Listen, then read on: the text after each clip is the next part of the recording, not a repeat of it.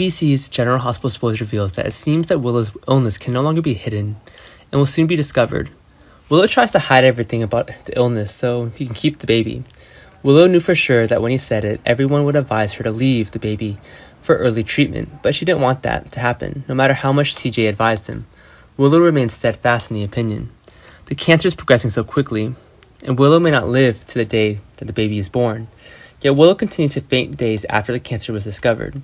This time Michael found her and took her to the hospital, and TJ decided not to help Willow hide anymore.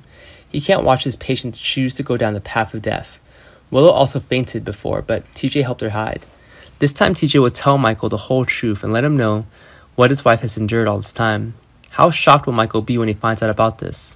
Will Michael advise Willow to get treatment soon? What will happen? Meanwhile, the relationship between Joss and Dex grew closer after she broke up with Cameron. Joss and Cameron decided to stop after sad things kept happening to their love story. Therefore, this time, Joss and Dex see each other more often. While they were more out on the beach, they happen to discover a dead body. Joss panics when Dex bravely goes to check. Unexpectedly, it was Brando. They were shocked.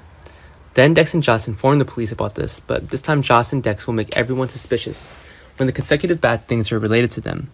Recently, Ava was attacked. Unfortunately, Joss and Dex discovered and brought her to the hospital in time. This time it was Brando, but without any miracles, he died. Are these two related to Joss and Dex? Joss and Dex are the ones doing this, or someone trying to blame them? What's the truth? Are any people in danger, and how will things turn out?